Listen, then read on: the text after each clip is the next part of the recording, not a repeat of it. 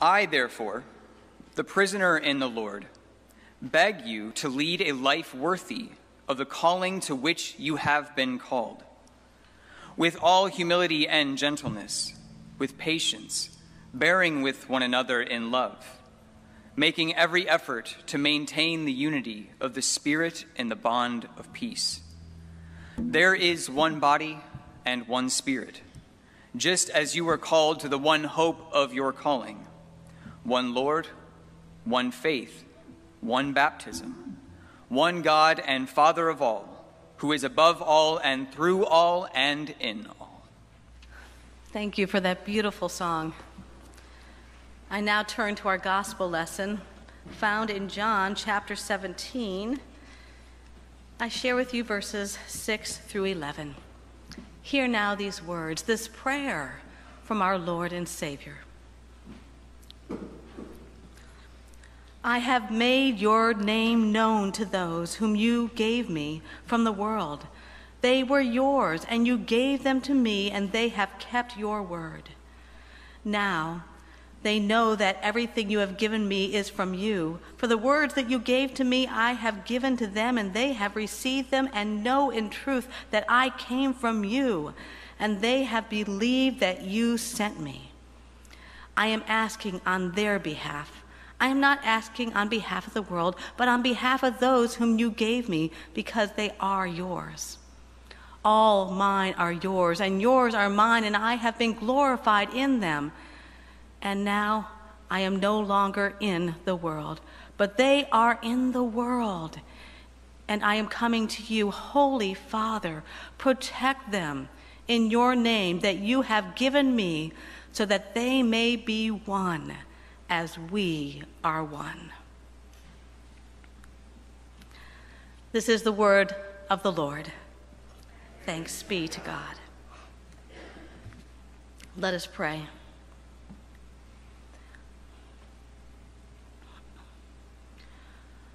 O holy God, may the words of my mouth, may the thoughts resting upon each one of our hearts and minds, may they all be acceptable to you, you who are today and forever our strength and our Redeemer. Amen. The time is evening.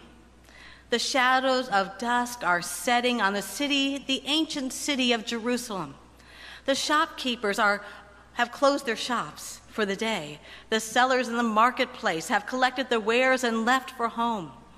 The city has grown quiet as people have gathered in their homes to eat their evening meal.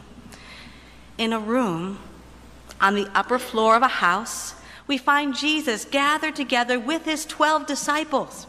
He knows that his time with them is coming to an end, and he is sharing in a last meal, a special Passover meal with those who have been his closest companions for the past 3 years. Jesus speaks, sharing with them the sad news that he must leave them. Of course, they neither understand nor want to hear it.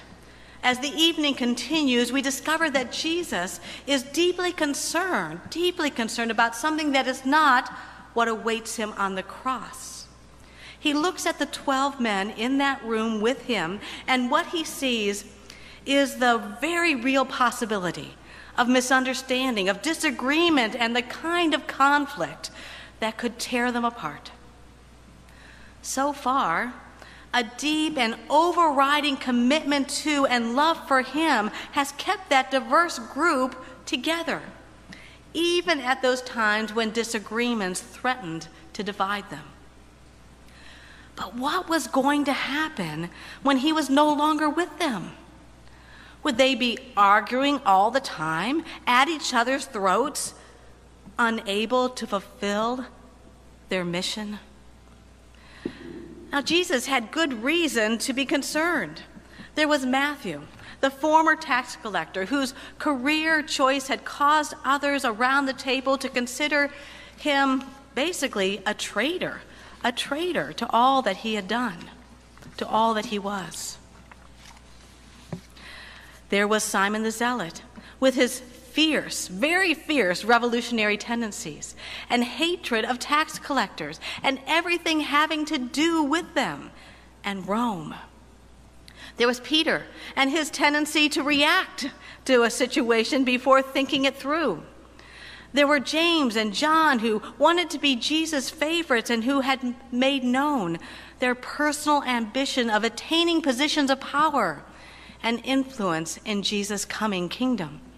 In those moments in the upper room, Jesus looks at those who were his closest friends, and he is profoundly concerned that there's going to be times when they are just pulling apart, when they are unable to work together when he is gone.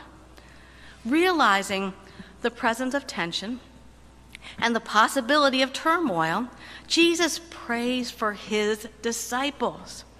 It is a long prayer, but part of that prayer is this sentence: Holy Father, protect them in your name that you have given me, so that they may be one as we are one.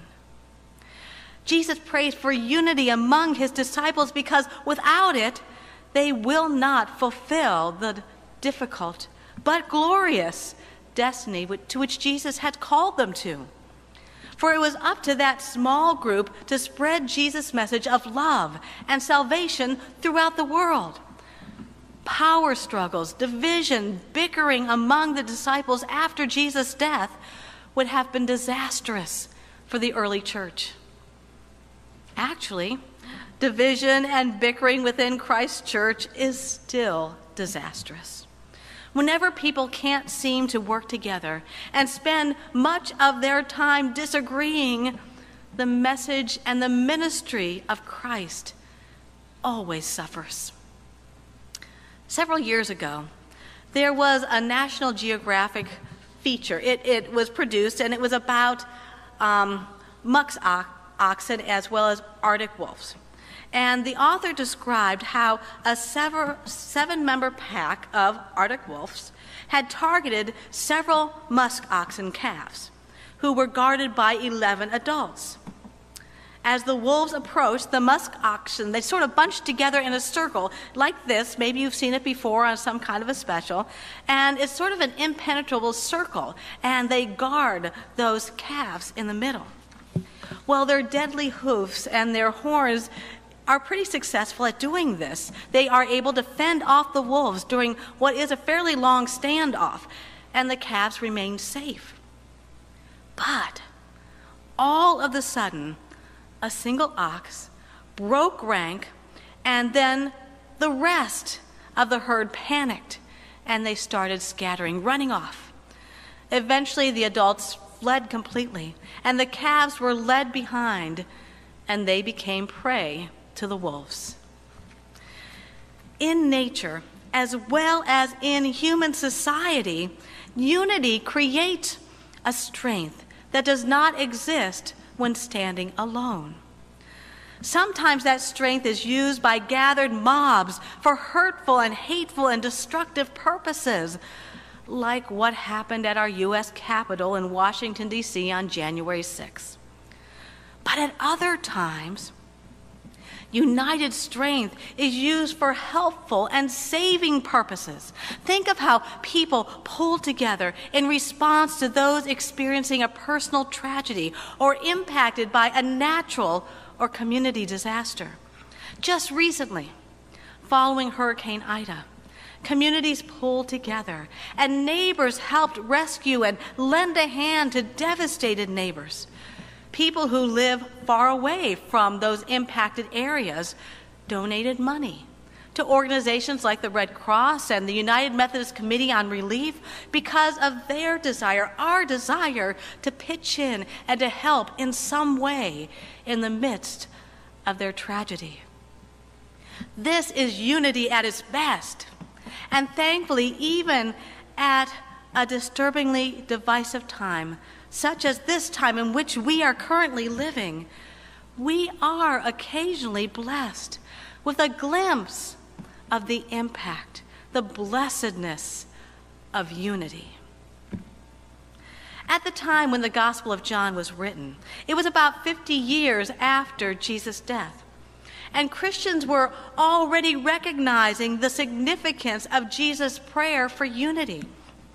At that time, the initial diversity of Jesus' followers, who had simply been a diverse group of individuals all raised in the same Jewish faith. But it had grown significantly greater as the church had grown and spread. Paul's significant impact on others, on reaching out and reaching that Gentile population meant that followers of Jesus were no longer a small religious group within the Jewish population. In fact, Gentiles were beginning to outnumber those of Jewish heritage. This growing diversity was not bad. It was clearly God's plan, a plan laid out by Jesus when he said to the disciples, "Go, therefore, and make disciples of all nations, baptizing them in the name of the Father and of the Son and of the Holy Spirit." And yet, with greater diversity came greater conflict. In every one of Paul's New Testament letters, he is addressing some type of disagreement or division that was happening among that particular group of Christians. To the church in Ephesus, he wrote, "I beg you to lead a life worthy of the calling to which you have been called, with humility, gentleness, with patience, bearing with one another in love, making every effort to maintain the unity of the Spirit in the bond of peace. There is one body and one Spirit, just as you were called to the one hope of your calling. One Lord, one faith, one baptism, one God and Father of all, who is above all, and through all, and in all." Scripture regularly emphasizes our common heritage as children of God and our common purpose as followers of Christ. But instead of focusing on that which we have in common, we so often focus on our differences. With eyes that are distorted by fear and distrust and dislike, we obsess about the differences until they are all that we see. I think too many people confuse uniformity of belief and practice with unity in Christ. We forget that Jesus was making a very important point when he gathered together what was a very diverse group of disciples. Like those first disciples, we do not always have to agree on various issues to be one in Christ, one with each other, and one in ministry to all the world. These words are in our communion liturgy, and you'll hear them soon. The strength of our unity has and always will be found in Christ and not in our ability to agree on everything. This is a point that is so easy for us to forget when we are digging in and insisting that one particular way, our way, is the only right way. Jesus challenged a lot of people in his day when it came to their understanding of God and the way in which they should be living. He especially confronted the self-righteous Pharisees and scribes because they were exactly the kind of people who saw everything in terms of black or white, right or wrong, their way or the highway. A very similar, I think, self-righteous attitude is unfortunately thriving in our polarized society today. I can't imagine Jesus any less concerned and condemning of such thinking and behaving. I know I have mentioned at different times my past participation in 2 out-of-country mission trips, one to Mexico, one to Russia. There are really significant differences in the way our Christian brothers and sisters worship in Mexico and Russia. very different parts of the world.